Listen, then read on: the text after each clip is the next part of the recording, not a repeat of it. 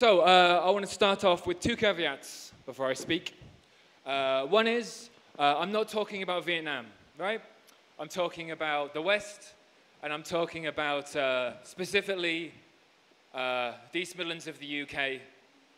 I don't know enough about Vietnam to talk about it. If any Vietnamese guys want to come and speak to me afterwards, I'd love to hear what you guys have to say on the subject, but this isn't what that's about. Number two, I'm going to be talking in big swathes about groups of people, and there are exceptions to this. I was speaking to Sam last week, and Sam gave me an amazing exception to this. Not everyone fits into this, but I'm talking about big groups, and I think we can talk about big groups, right? I think it's sensible. We can talk about societies and cultures and groups and different demographics. Like, it's not a stupid thing to talk about, you know, the West is more inclined to do this and the East is more inclined. That's not a stupid thing to say, but just be aware that there are exceptions, right? And I'm not trying to talk about every single person. Okay, that side. My job before I came to Vietnam was I was a call taker for the ambulance service in England. So my job was you get home, say, and something terrible would have happened in your house. And you get home, and you call me, you dial 999, and you'd say, I've just got home, and my partner has drowned, my partner has committed suicide, my partner's had a heart attack, and this isn't a film. So it's not the case that you call ambulance, and then you put the phone down and the ambulance comes. It's not magic. I'm going to get the ambulance to you, and in the meantime, I'm going to stay on the phone with you while the ambulance is en route, okay? Ambulance is coming to you. I'm going to go through CPR with you. I'm going to tell you how to cut down that noose.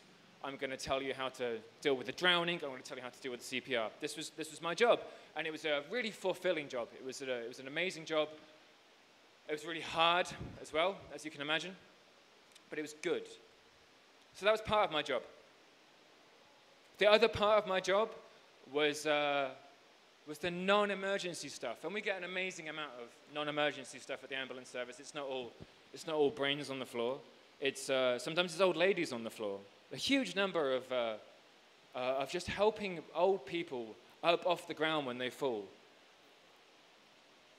I had one call one morning from a lady who said, I fell down in the night, and I need your help to get up because I can't get up myself. And I said, okay, what's the address? Put the address into the system. What's the telephone number? Put the telephone number in the system. And I said, oh, I haven't had any calls. How long have you been on the ground? She said, I've been on the ground for about 7 hours. 7 hours? Well, why didn't you call? She said, I wanted to just wait for you guys to open at 9 o'clock in the morning. We're always open. You can always call the ambulance. You don't have to wait until 9 o'clock in the morning. But I want to talk about Florence, right? And this is the one of the many calls that stick with me. But Florence called, and she said she'd fallen down, and it was a busy Friday night in December. And we said, okay, we'll send an ambulance to you, Florence. We'll come up, we'll pick you up, we'll put you back on your feet. And we send the ambulance. The ambulance is on its route. And someone else calls and says, oh, I'm having a heart attack. So Florence's ambulance shoots off, goes to the person with having the heart attack. Another ambulance leaves, goes towards Florence. Someone's been stabbed. Ambulance goes off to someone being stabbed. I eventually spoke to Florence after something like 6.5 hours. And she calls me and she says, and she was terrified. Like, she convinced herself after 6.5 hours on the floor that she wasn't going to get an ambulance. She convinced herself that she was going to die on that floor. And she was lying there in a pool of her own shit and just begging me to send an ambulance to her. And that shouldn't really happen to anyone, right? Like, Florence's social structure, Florence's support network was so weak. She had so little structure around her, so little community around her, that she didn't have anyone to call on. She couldn't say to anyone else, please come and pick me up. Instead of being able to call on someone to help her, she had to call strangers and ask them to come and help her. And the strangers were busy. And so they took 7 or 8 hours to get to her, and eventually they did.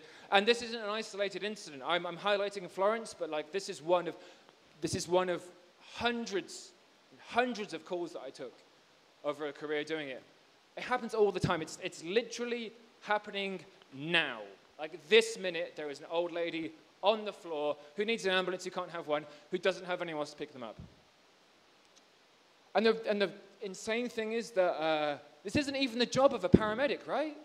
I don't know if you guys know any paramedics, any doctors, but like they haven't got into this to go and pick up old ladies off the floor. I mean, they go into it. They go into it for the CPR. They go into it for the drowning. They go in for the excitement. Like we're filling in. The paramedics are filling in, picking up Florence off the floor because no one else is doing it, right? That's not really what their job is, okay? And so it's like, it's killing us. It's killing Florence. And you could just say, fuck the baby boomers, right? Fuck the baby boomers. They brought us Brexit. They brought us Trump. They brought us climate change. So fuck those guys. But this is our grandparents. This is my grandmother right now. This is my grandfather. This is going to be it's going to be my parents in 20 years. It's going to be us in 60. This is going to happen to us. What, do you think that you're fucking special? That Florence isn't going to be you? Of course. Like, why would you have more structure than her? You're probably going to have less. And just on that topic, it's not strictly relevant, but like it was just so touching that I couldn't. There was a 16-year-old girl in Malaysia beginning of last week, and she put a poll on Instagram, right? She doesn't have anyone to go to. Her social structure that surrounds her, that supports her, the social structure is Instagram, right? So she puts a poll on Instagram, right? A, live, B, die. 69% of her fucking Instagram social structure votes, 69% votes die, and she kills herself. This was the beginning of last week, right? That's how poor our social structure is. This woman had so little support that that's what she called on, and fucking Instagram turned around and voted in the majority for her to die. So this is our problem. And it's getting worse. This is the level of people living alone in the US. And it's going up and up and up, and it's not going to stop going up because we're more and more isolated. This is the level of trade union membership. And say what you want about trade union membership, but it's a symbol of us being connected to everyone else, right? It's a symbol of us seeing ourselves as a part of a greater whole. Like, I am a teacher, I am a dock worker, I am a steel maker, and I am part of a greater whole, and I rely on them, right? So I'm a part of a trade union. But it's going down because we see ourselves more and more as individuals and less as part of a greater whole. Less and less as part of a community. This is volunteer hours. This is the best info. It's going down. Like, we are less and less part of a community, and we're more and more individuals. And that's killing us. You might as well smoke 15 cigarettes a day as be on your own. Like, this is killing us. It killed the 16-year-old girl in Malaysia, and it's going to kill us, and it's going to get us. So I was thinking about all these calls for all these people that I get lying on the floor, right? And I was living in the east of the UK, and the names of the people that I was getting calls for, they were these old traditional English names, right? Parker, Gardner, Hobbs, Hall. Which is strange, because the East Midlands is a pretty diverse area, right? We've got a big Southern Asian community, Southern Asian British community. And the thing about data, right? The thing about thinking about getting together data of the people who fall down is sometimes the things that are left out of the data are as interesting as the things that are in the data. And do you know who isn't calling up, who isn't asking for ambulances? Mrs. Hussein, Mrs. Ali, and Mrs. Mohammed are not calling up and asking to be picked up by the ambulance crews. They're not. And that's really interesting, because they're calling up for other things. They have strokes, they have heart attacks, they have all kinds of other problems, but they're not calling, asking to be picked up off the floor. And I was thinking about the kind of the lifestyles of these communities. And I thought, oh, okay. Well, the thing is, Mrs. Mohammed, she probably lives with her children, and she probably lives with her grandchildren. This is my experience of Southern Asian British communities. She lives with the children, she lives with the grandchildren, she lives next door to her nephew, her daughter-in-law works around the corner at the shop, her son-in-law is an accountant down the road. Like, the communities are really strong, like really strong. And so I thought, my God, an answer. That was easy.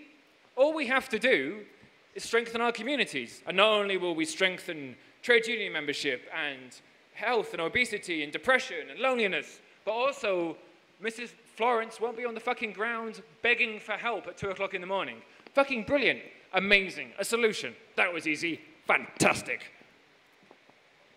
And then I thought about the practicalities of actually living with your grandparents. And I thought about my relationship with my grandmother.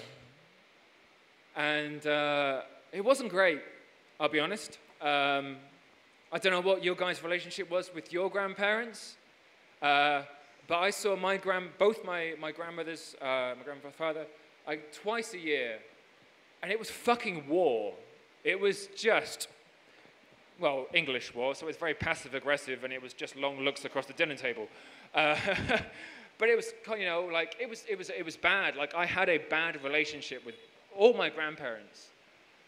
And so I was thinking about this, and I'm a cis guy. Like, I had tattoos and piercings and weird beliefs and listened to weird music, but, like, I'm not transgender, I'm not gay. Like, it's fucking easy being me compared to being lots of people. So what must it be like to be, like, transgender and growing up, living in the same house as your grandparents? And I thought about the weight, the lead weight that would put on your individuality, like how much you can flourish as a human being. Because maybe we've destroyed community, right? We've destroyed community. But maybe in that destruction, we have cleared the ground for the flourishing of individuality. And in a few minutes, I'm going to show you some statistics about the flourishing of LGBT rights, which is super important and great and fantastic. But I'm not just talking about LGBT rights, right? I'm talking about just anyone who's weird. There's this thing that people do where they make a giant pillow and they print off their favorite manga character, right? Big pillow, favorite manga character, and then they have sex with the pillow. That's the thing. You can do that. You can buy that. And fucking great. Go for it. Fucking knock yourself out. I love being in a world where there are fucking weird people having sex with pillows. Go for it. And I'm happy to be in a world full of unusual people. And I feel like that's flourishing and that's increasing all the time. And that's super exciting. So this is the level of LGBT, people identifying as LGBT in the US. It's constantly going up. This is the acceptance of LGBT. And my argument tonight is that it's our destruction of community. It's our destruction of trade unions. It's our destruction of living in part of a greater community that has allowed the flourishing of LGBT, that's allowed the flourishing of anyone who's weird. And I'm looking at you guys when I say that. So my question really, if I'm right, okay, is it worth it? Like, apparently this is a fucking bargain that we've made. This is what we're doing, right? Like, we've decided to destroy our communities, and they're dying. But in their place, we have this flourishing of individuality, with this flourishing of transgender and gay rights, which just couldn't have fucking existed 10 or 15, 20, 30 years ago. When I was a kid, no, like, there was no transgenderism. That wasn't a thing that existed in the world. And it's fucking great that it does. But what if we need to destroy our communities to have that? Is that something that we're happy to do? So that's something I like to think about. And I'd also like to say that what I think is maybe part of the solution to bring us, like, into a solution pleasant finish after fucking my dark bullshit I think you guys are all fucking part of the solution, right? You guys are here on a Thursday night discussing stuff. You're part of a community. Like the Philosophy Forum is a community. Like it is a non-hierarchical community of people to get together and talk about stuff. And I think maybe this is the solution, right? This is going to be the future community of what actually saves us and what gives us the support, but without judging us for collecting butterflies or whatever it is. Yeah, that's kind of it.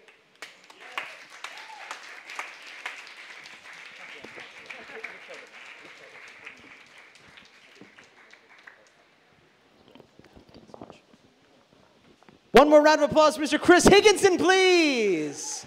Beautiful, Chris. Yeah.